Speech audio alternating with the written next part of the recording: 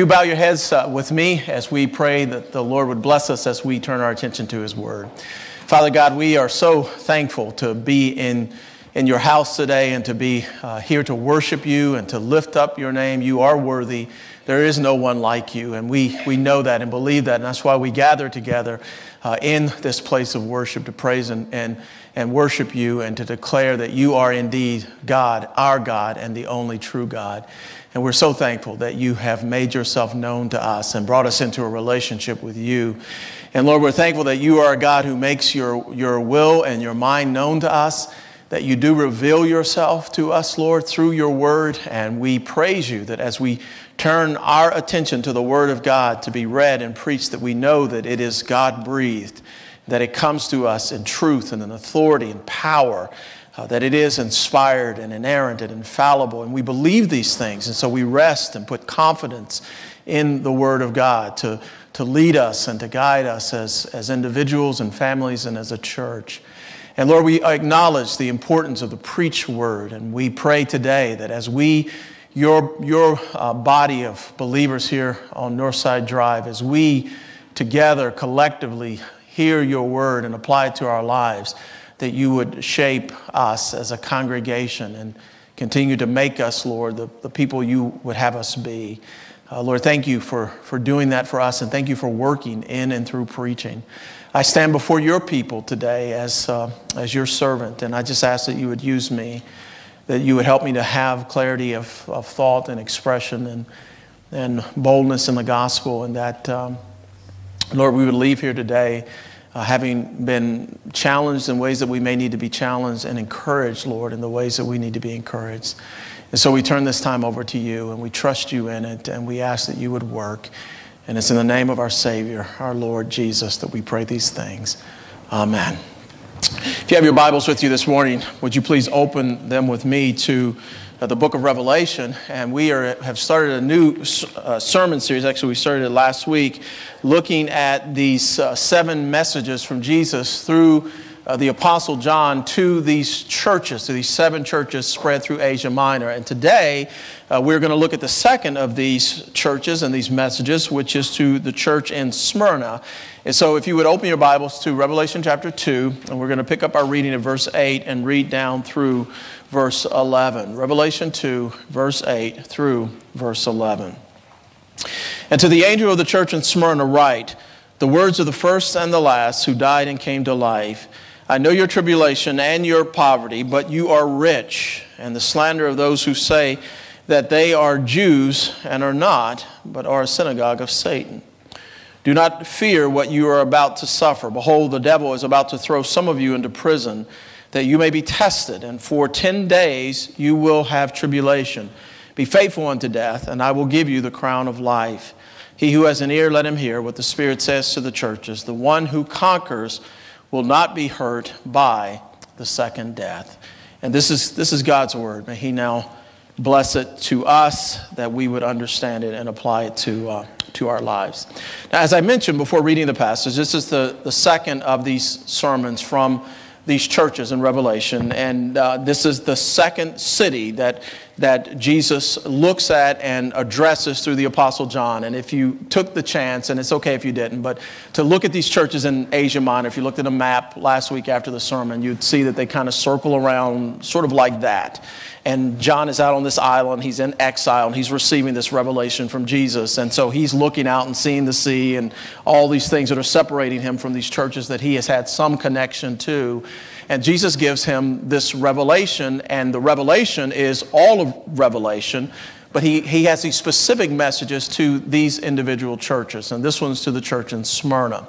Now, the most important city in Asia Minor at that time was most likely Ephesus, and it was a large city, significant city, a city of great wealth and commerce and all those kind of things. But Smyrna was also, in some ways, it rivaled Ephesus in terms of its wealth, its significance, the ways that it was known throughout the Roman Empire, its importance to Caesar, its faithfulness to Caesar, and all those kinds of things. But the thing that stands out about this particular city and the church that was in this city is that this was a hurting church. And it was a hurting church because it was being persecuted. And the persecution is rather severe. We'll talk about the details of that in just a moment.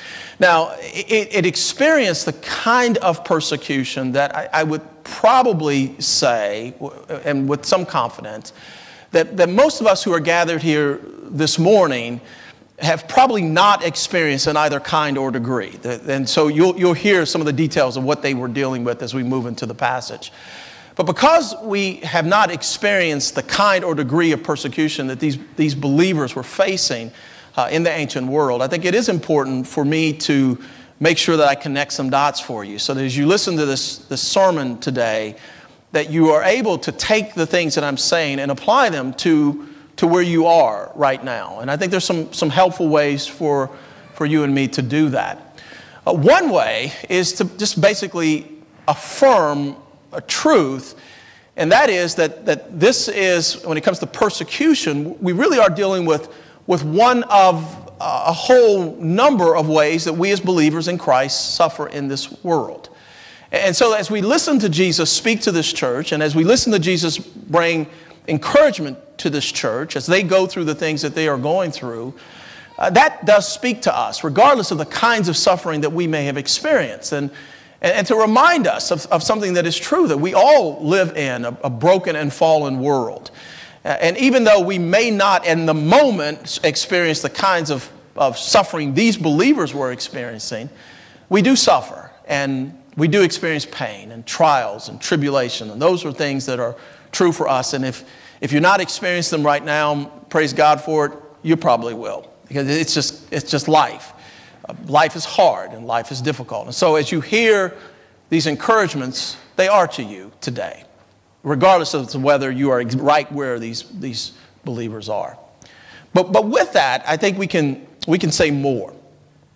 I think this is one of these passages that as we study it right now at this moment, that we study it as a part of preparation for us. And we study it within our minds a sense of recognition that we can at any time experience this exact same kind of persecution that these believers were experiencing in Smyrna.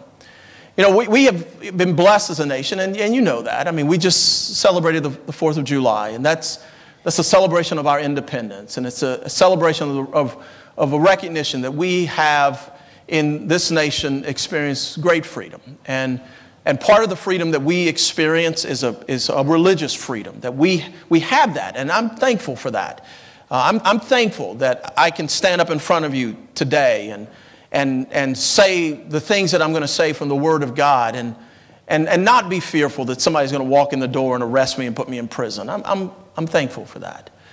But at the same time, one of the things that you probably know, if you do any reading on what's going on in the Western world, is that Christendom has come to its end pretty much, and we live in a day and age where the church is being more and more marginalized. That would be, I think, one way of putting it. We live in a day and age where the church has less and less influence on the world that we live in, and less power on the world that we live in. And as our world continues to embrace particular kinds of values and things that are significant to the world outside of the church, it's important to the world, and they hold up these things, and these things are significant that they're, to the societies we live in. And as we take particular stance as churches that are different than that, right? As we continue to hold on to what the Bible teaches, then we can expect, I think, and I think the church should expect, we should be prepared for this, that because of that, we may experience different forms of rejection. And we may experience different ways in which we are marginalized more and more. We may experience particular ways of hardship that we would face if we stand for the truth. And nobody in this room should be surprised by that. Nobody in this room should be caught off guard if that happens to any of us, because it's the nature of living in a world that we live in that is broken and fallen and rebellious towards God. And so as our world takes on more of that and we hold on to the truth, we should expect that. And I think this passage prepares us. It's one of the ways that as we look at it, and we hear these things that these believers are dealing with, and we think about what Jesus is saying to them, he's speaking to us, and he's preparing us, and he's readying us. But then another way that I think is important for us to study this passage is to ask ourselves whether the reason why we are not experiencing rejection, if that's the case, you're never experiencing any rejection, is because we've fallen into a pattern of compromise. And I think it is impossible to read and study a passage like this without that challenge to come to us. Whether there have been times, and I'll tell you where this would happen with us, it may not be a state-sponsored persecution, but it may be what happens in times when we're with family members who don't know Jesus, or friends who don't know Jesus, or in work, or school, all those kind of settings where you hear particular things and you see particular things happening, and you're unwilling to speak up and you're unwilling to say something, because if you know that if you open your mouth and if you speak, if you say something, then the possibility is you're going to be made fun of or laughed at or rejected or lose something as a result of taking a particular stand for Christ. That's a reality that we probably experience often. And I think it should challenge us. As we listen and think about this church, we need to be challenged. Now, with all of that sort of as a setup for us, as we then begin to kind of then dig in and start saying, okay, what does this say to us? What I think Jesus is doing here as he speaks to this church, the church in Smyrna, is he's calling them, and this will be an overarching message, and then I think he offers some ways in which we can do this. And the overarching message is he's calling them to persevere. Okay? That's what he wants from them. He wants them to persevere. And then what he does to get them to persevere is he gives them a biblical perspective on the things that are going on, and then he offers them a promise. Okay? So the call is to persevere. He offers them a perspective that he alone can give to them, and then he promises something to them that I think he alone promises to his people.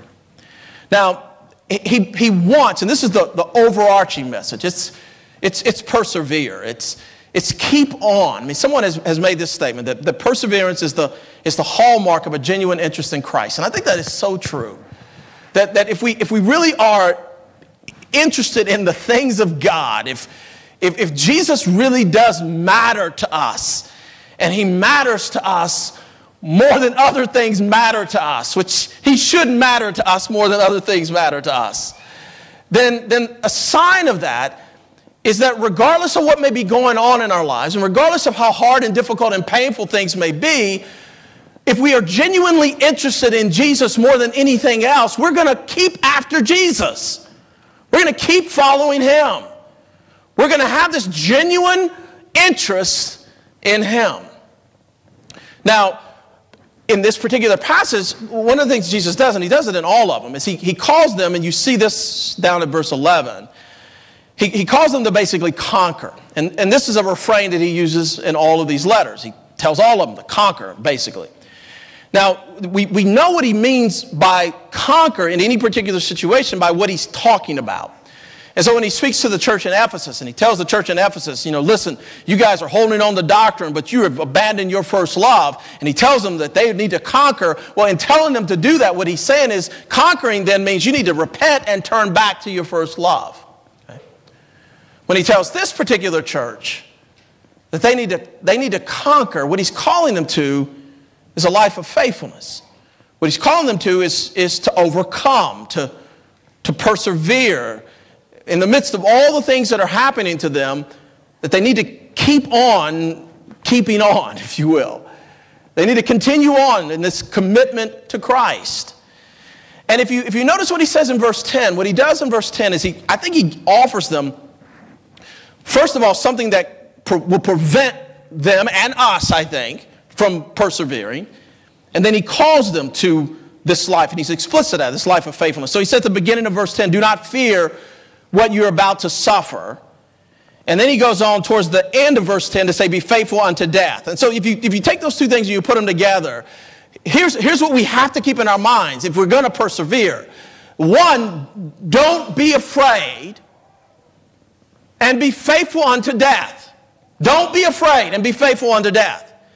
Now, in telling us don't be afraid, I think he is, if you just think about it for a moment, he's dealing with one of the main things, and maybe others, but he is certainly dealing with one of the main things when it comes to rejection, when it comes to persecution, that keeps us from being faithful. It's we're afraid. We're afraid. Because we're afraid of what we could lose. We're afraid of what could happen. We're afraid that someone may not like us. We're afraid that somebody may think we're foolish or stupid or whatever, right?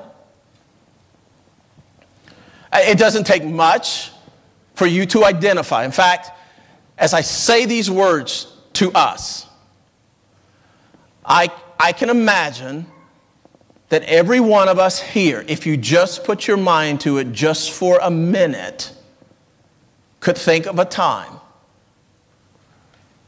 when you retreated, when you shrunk, when you didn't talk, and you did it because you were just afraid. Okay? Now, as we hear that and sort of receive that just from the things that we've experienced, I think we can certainly identify with this potential for compromise and for giving up that was taking place in this church. Because if you just think about it, notice what Jesus says. Here's what's happening. Listen to me, verse 9. I know your tribulation and your poverty and the slander of those who say that they are Jews and are not, but are a synagogue of Satan. You back up and go, well, we know who's ultimately behind all of this. Later on in the passage, and we'll talk about that more when we get to it, he talks about how the devil's about to throw some of you in prison. The one who's ultimately behind all this is the evil one. He is he is Satan. That means adversary. He is the enemy of God. And what he is attempting to do in this world is destroy all those things that are of God. And so he is behind this. But he is at work, and in this particular instance, through Jews that are in this city, in Smyrna, and probably, and we don't know for sure because Jesus doesn't tell us, but here's one of the things that did happen in the first century world at times. That a lot of the believers who were coming to Christ were not only Gentiles, but a lot of them who were coming to Christ were Jews. And so they were leaving Judaism and trusting in Jesus, or finding let me say it another way, finding the completion, if you will, of their Judaism in Christ, who was the Jewish Messiah. There could very well have been some jealousy that was being stirred up in the synagogue and so forth because of what was happening with those who were Jewish, and now they're becoming followers of Jesus, the Messiah. And so a way that the Jewish synagogue could have responded to this is basically told the Roman authorities, and this would have been the slander, told the Roman authorities that these Christians are not a part of Judaism. Now, I don't know if you know this, but in the ancient world, the first century world, Judaism had an allowance where, in the ancient world, everybody had to worship Caesar. They had to worship the emperor. But Judaism was given an allowance that they did not have to. They were monotheists. They could worship their own God. And a lot of what happened in early Christianity is it was so identified with Judaism that early Christianity actually got some freedoms there where they weren't immediately persecuted because they were considered to be Jews. But you could see how if there's a group of people who are now opposed to Christians and they go to the Roman authorities and they say, these aren't Jews, then all of a sudden, now Christians are being forced to worship Caesar.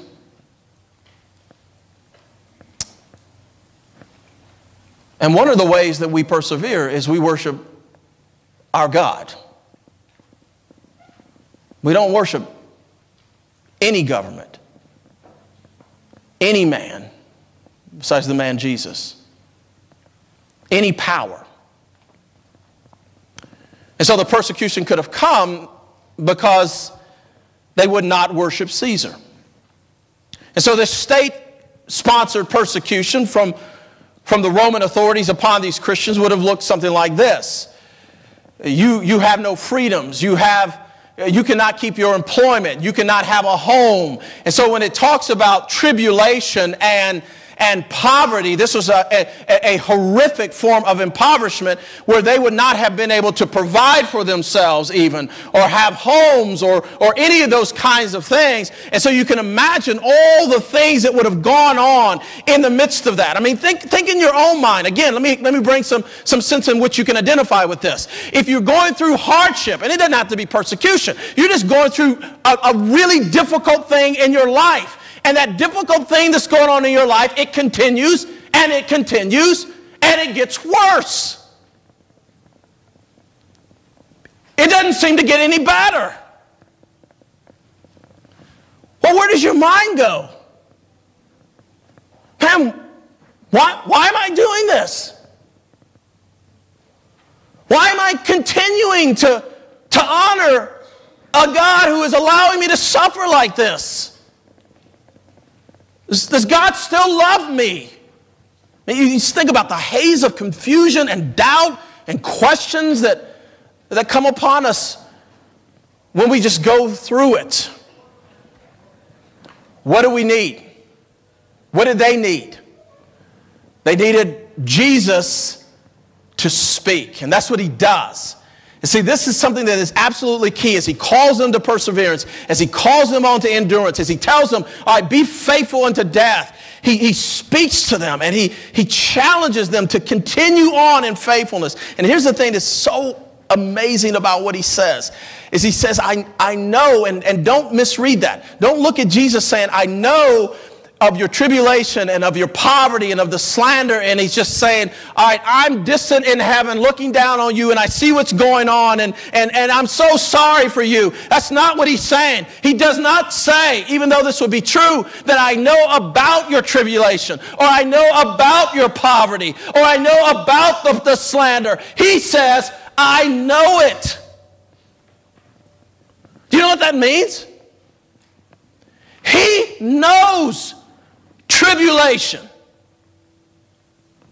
He knows poverty. He knows slander. It's the difference between these two words, empathy and sympathy. That Jesus is empathetic. In other words, he has experienced what you are going through. He has experienced pain and suffering and betrayal and hardship and denial. All of these things. He knows it.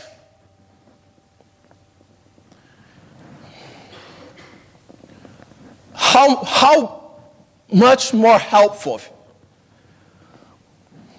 when you are going through something, when somebody comes and walks alongside you and says, I've been there.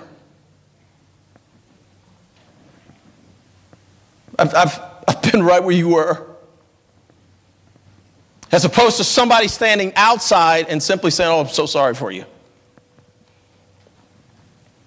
Jesus has been there. Not only has he been there, he's been victorious. Now that pushes me on in the sermon.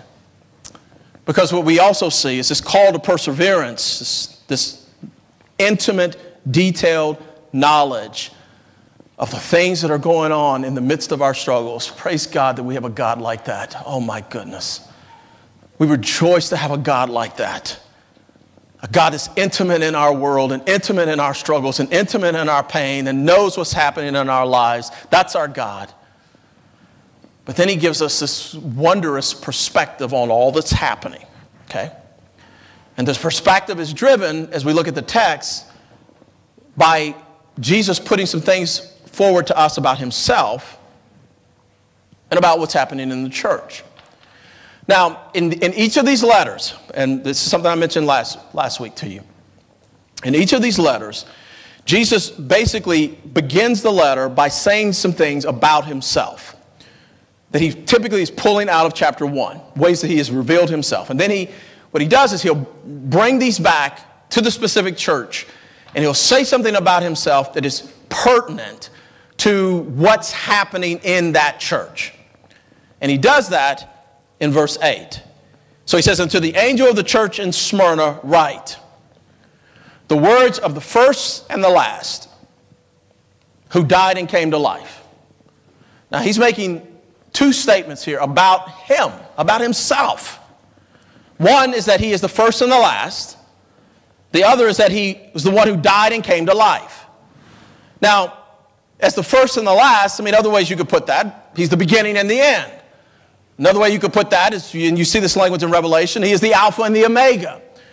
He's declaring something about himself. He's declaring that he is the eternal one, right? He's the first and the last. He's before all things and after all things. That he's the eternal one. That's a claim. In some ways you could say that this right here is a claim to divinity. That he is saying in this way that he is God. He's the first and the last. But he's also claiming more. It's the first and the last. He's saying that he's over everything. The word that we typically use within our circles when we talk about that is we talk about his sovereignty.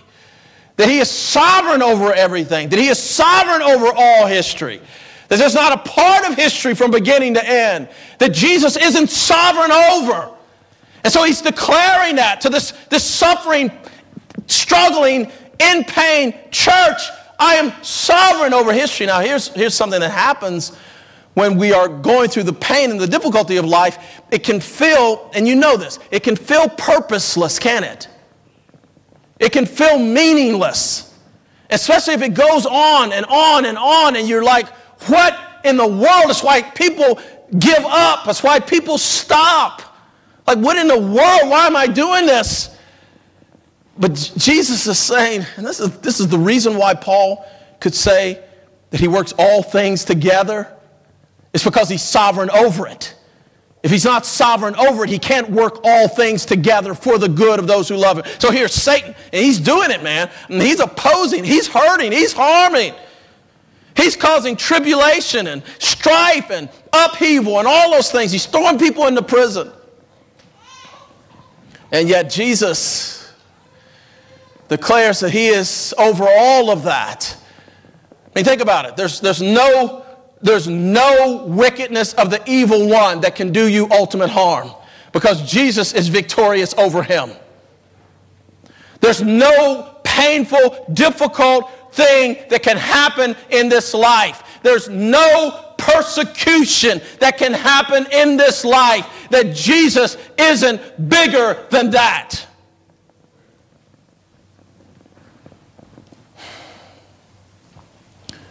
Some of us are probably keeping up with some of the things that are happening in parts of the world where Christians are being killed to this day. There are Christians all over the globe right now who are dying for Christ. And to the extent that we are able and would want to, we want there to be some impact in some way that we can bring change. But even if we can't, Satan doesn't win that.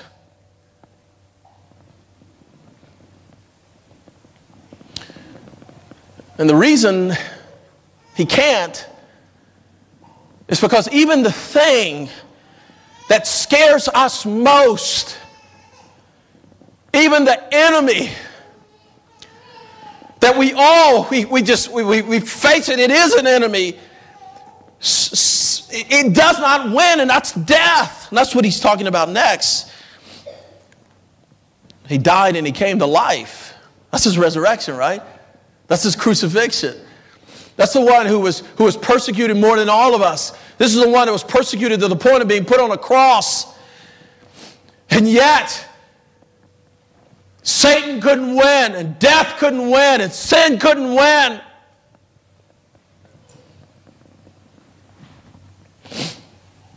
Yes, he died, but he came to life. Don't let even the potential death of this body cause you to back away from honoring him. This isn't everything. That's what he's saying. There's more.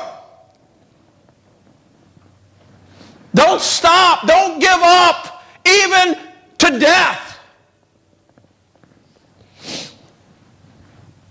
Because you will have life eternal.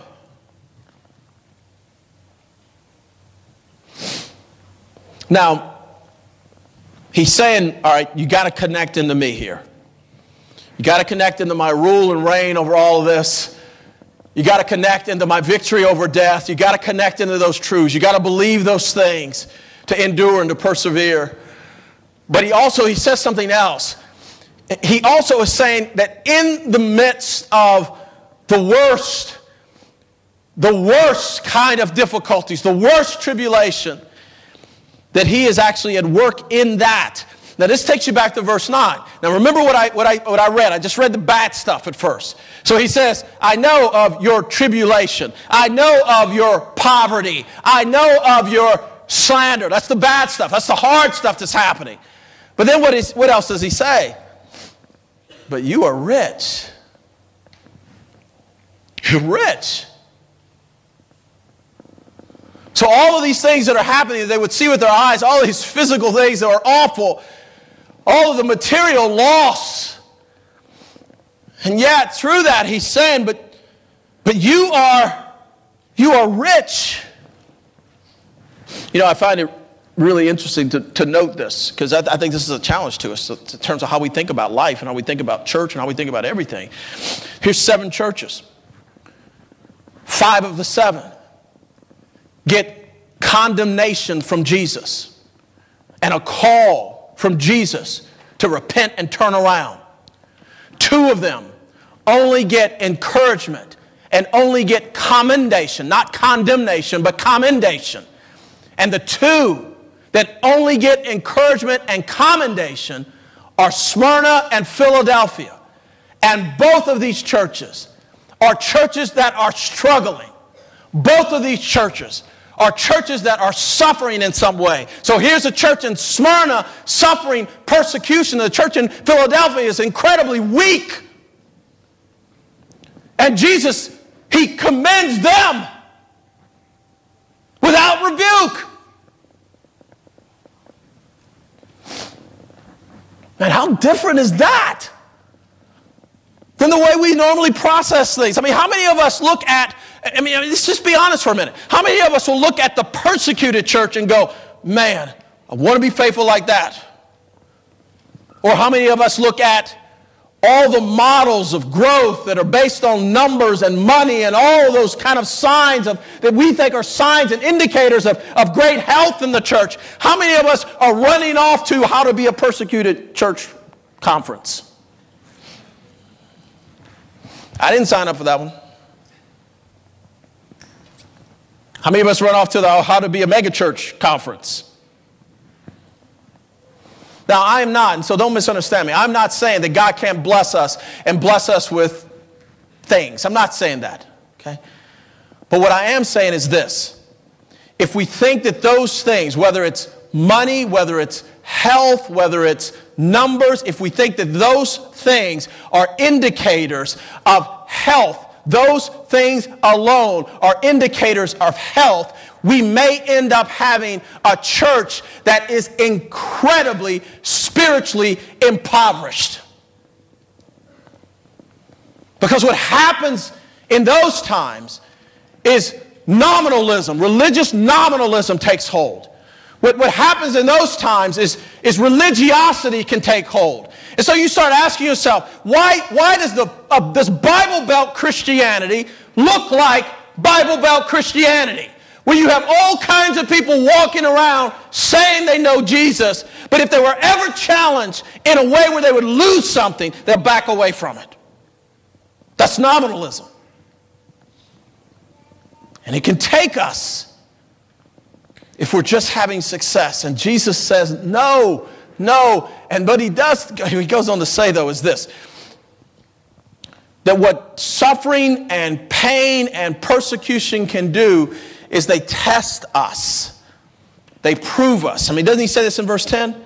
Behold, this is right after talking about what the devil's going to do. Behold, the devil is about to throw some of you into prison, that you may be tested. And for 10 days you will have tribulation.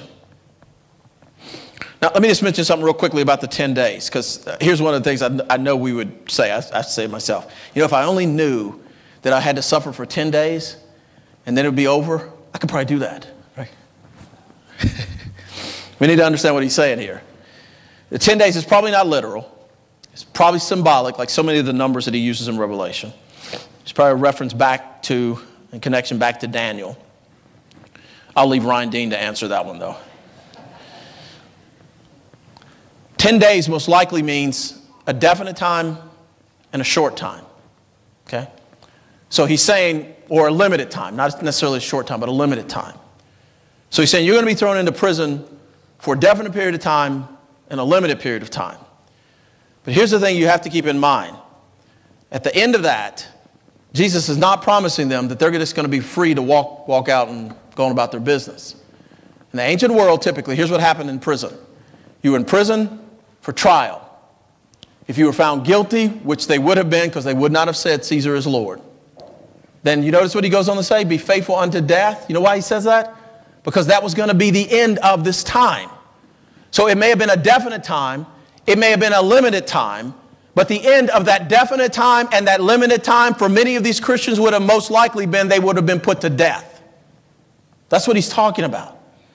But he describes this as a time in which they're being tested or proved that they belong to him. And that's what happens when we suffer. If we're going through difficulty and pain and we're continuing to press into Jesus, we're showing something. We're proving something about who we are and what we are. And God blesses that, and he builds our faith, and he builds perseverance. It's why James would actually say to us, when you're going through trials, count it all joy. Why? Because it continues to build us. We stood the test. God is working in the midst of it. It's making us stronger. It's causing us to persevere more. It's building character. It's causing steadfastness more and more. So we keep trusting him, and he's always there. He's at work in us, making us stronger and stronger. That's what he calls us to. And so we get this perspective that, yes, it may be hard, but God is in it. He's doing something in our lives. He's over it. He's at work in all of it. And then the last thing that he does, and I'll be brief on this, is he makes a promise. They persevere because a promise is being made. And so if you look at the last part of verse 10 and verse 11, he says, I will give you the crown of life. He who has an ear, let him hear what the Spirit says to the churches. The one who conquers will not be hurt by the second death. And so conquering is just simply holding to Jesus. It doesn't mean you're going to be triumphalistic in this world. It doesn't necessarily mean that. It just means you're holding to Jesus. You're conquering. You're holding faithfully to Christ. Okay. He says, then no matter what happens, no matter if we lose everything, if we lose our lives, if we hold to Jesus, we will be victorious. He says, I will give you the crown of life. Just hold on to him. Now this isn't, don't read into this. It's not saying you're meriting salvation or anything like that. That's not the point he's making. What he's doing is he's encouraging. He's not calling you to merit this. He's encouraging you. He's saying you may lose this thing. You may lose this battle, but you're not going to lose the war. Just keep holding on to me. And the crown of life will be yours. That's the promise. That the second death, which is separation from God, eternal separation, the second death will not hurt you. Some, 60 years from this point, depending on when you date Revelation. If you date it in the 90s, just a little over 60 years from this point. There's a bishop in this city, in this church, and you know his name. You've probably heard these stories before. His name was Polycarp. And Polycarp, this is one of the ways that we know what was going on in that time, is that Polycarp, who had been, legend says, a disciple of the Apostle John. He was a bishop in this church. And Polycarp was told to recant faith in Christ and to worship Caesar, and to say Caesar is Lord. And he would not do it. And he was brought for execution, and the Roman proconsul over and over again challenged him to recant, and he would not. And one of the things he said, and this is probably the quote you have most heard if you've heard stories about Polycarp, is he said, 86 years I have served him. Why would I now revile my Lord and King? But the proconsul kept going at him. And they had actually gathered the wood around to burn him. Okay? And he pushed them to turn away from Jesus. And then he said this, and this may be something you've never heard him say, if you've heard quotes about him. He said, you, and this speaks to what Jesus is saying here. You, Polycarp says, you threaten me with fire that burns for an hour.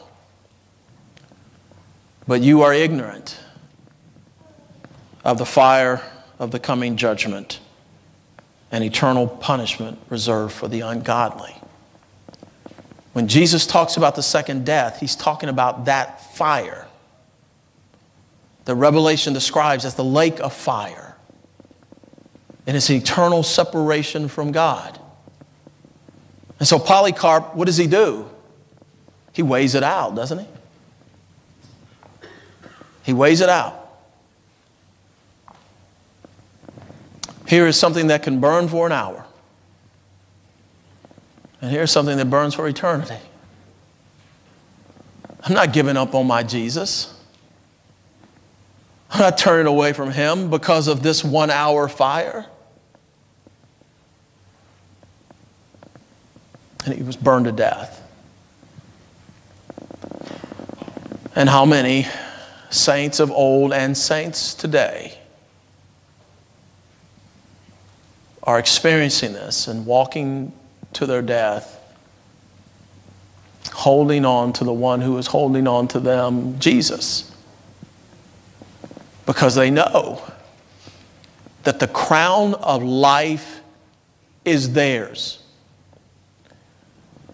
And the second death, no matter how painful the first may be for a nanosecond in eternity's time,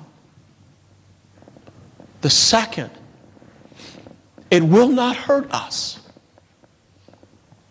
Now, as we leave and I wrap up, let me say this. When you talk about these hard and difficult things, I mean, I don't want you to leave here. I want you to be encouraged. I want you to be encouraged in your perseverance. I want you to, leave here, and I want you to work for, and I hope we do. We work for good in our society. We work for change in the society. We work for things to honor the Lord. We want to be salt and light. But I'm telling you, even if you run smack up against a brick wall over and over again, and the wall falls on you, my brothers and sisters in Christ, you still win.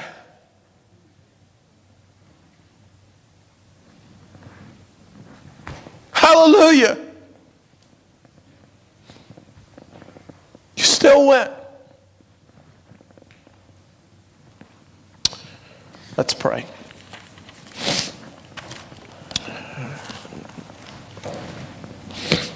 Our Lord, we are just so privileged to be yours and thankful to be yours, and thankful for the call, thankful for the perspective, thankful for the promise. Help us to grow in our faith, Lord. Help us to live for you. Help us to stand for you. Help us to be bold for you. Help us to hold to the gospel, Lord, more than anything else. And be glorified in our lives. In Christ's name we pray. Amen.